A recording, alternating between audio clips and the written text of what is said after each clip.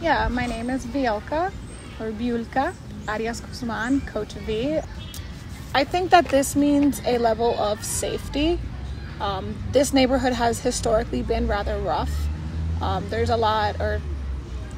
ongoing and on and off violence, street violence, and now that it's predominantly an immigrant neighborhood, parents feel comfort in leaving their children with us and having a space where they can play free soccer and they don't have to be worried or as worried as they would have prior to us coming to the park.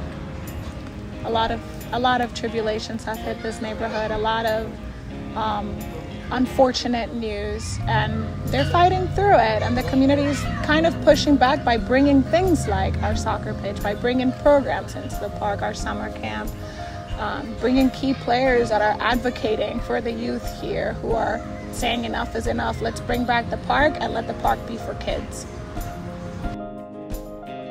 Being able to be a part of something better, something greater, something that's providing hope and that's providing an opportunity to this community, I take that to heart. I'm an immigrant myself. I'm coming from Dominican Republic, and my parents fought a lot to be here and also lived in a neighborhood very, very similar to this. So for me, this just, it's almost like my turn to give back to my own community, even though I'm not, a refugee like most of our kids here.